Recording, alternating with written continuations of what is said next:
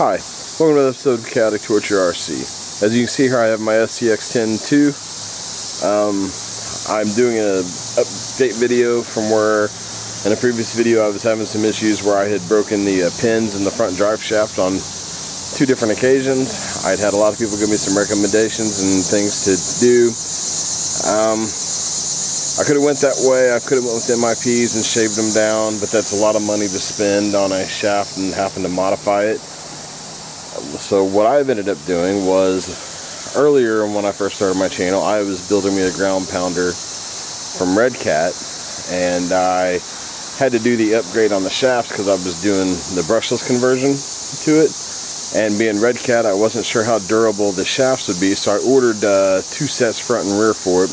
But I've not had any issues out of the ground pounder with the upgraded shaft, so I went ahead and used my rear one for the front of my truck. I will turn it over and show you what I have here. As you see, it's a steel shaft, but it is light. It's been very durable. It's adjustable. I will go ahead and pull this off to show you what I mean when I say it's adjustable. If you go this route for yours, I definitely recommend Loctite on it. This wasn't nothing to modify other than I had to drill a hole on the back side here if you want to use the pins that go all the way through.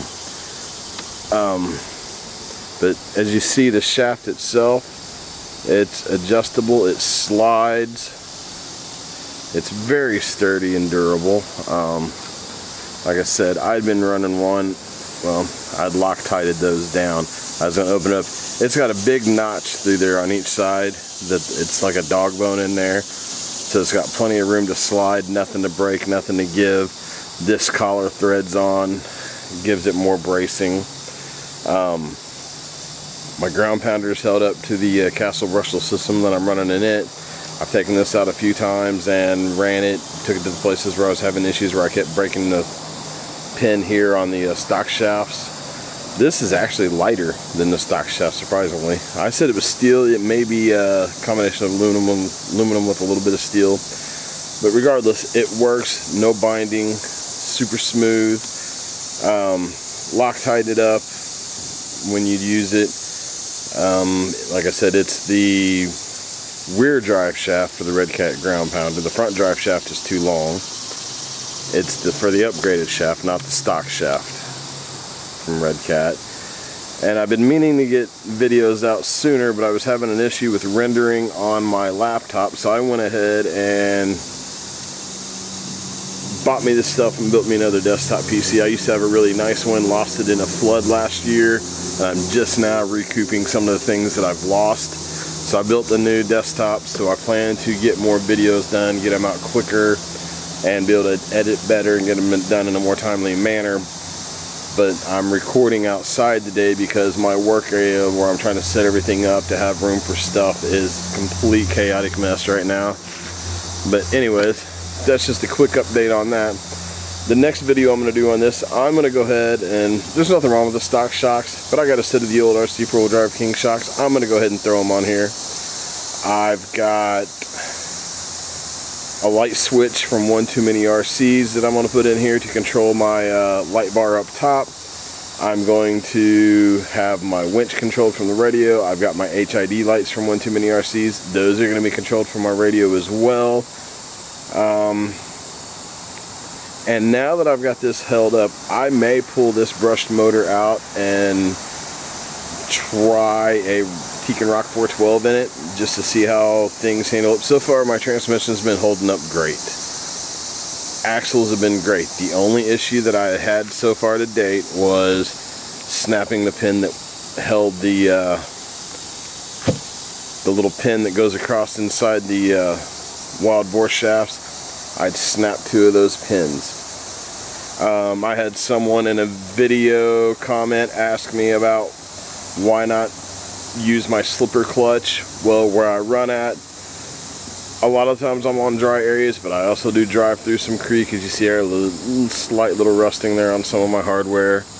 but everything else that's important I've waterproofed and greased. I do run into some water occasionally, and anybody that's done that knows that when your slipper clutch gets wet, all it does is sit and spin. So this came with the steel gears and the transmission. Everything else is steel gears. I didn't see no need to run a slipper setup on it, so I've got mine cranked down. Did that attribute to me ripping my front end out? Yeah, I'm sure it did. But regardless of the fact, for my running situation, the slipper clutch really isn't much good for me. I don't know how many full-size scale vehicles you see that as they're going up, but if something binds their transmissions, allow them to slip. I run this basically like a full-scale truck would. So my Red Cat shaft, it's their upgrade shaft for the ground pounder. Like I said, it's the rear chassis, the rear shaft. It has been it's held up really good. It's done good with my Castle brushless. I run the short course brushless setup in my ground pounder. And that's got the Castle 3600 4-pole system. I run it on 3S. It's been fine. I've beat the piss out of it. Shafts have held up. So I don't see any issues with it in this. On that note, I'm going to go ahead and conclude this video. Like I said, sorry I haven't got any other videos out more recently. I do have some projects in the works that I will be doing some build videos on, some demo videos with. Thank you all for those that have subscribed to my channel. I appreciate your patience. Once I get my new computer completely set up and my work area back, I will be able to produce and get more videos out in a timely manner and also in a more professional manner. So thank you for watching. Please comment, like, subscribe. If you have any questions, feel free to ask. I've had a few people here leave some rude comments. That's fine. You're welcome to leave them. I do read them. It's just I may not respond, or if I respond, it may not be the response you're looking for, because I'm not going to put myself out there to look like a jerk in any way. Everybody's entitled to their opinions. Thank you.